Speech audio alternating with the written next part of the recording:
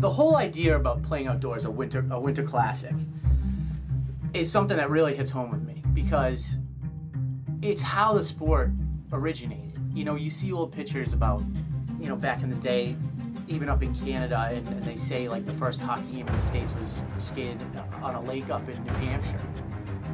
Growing up with my brothers, we'd play on my grandmother's pond all the time in the winter. That's what we did when we were kids. That's where the sport really took off. Tuukka Dump is everything a men's league hockey team should be. I've hung out with the guys from Tuukka Dump more than I think I've really hung around with a lot of my friends in the past. I'm real happy to be a part of Tuukka Dump. We shit on everybody.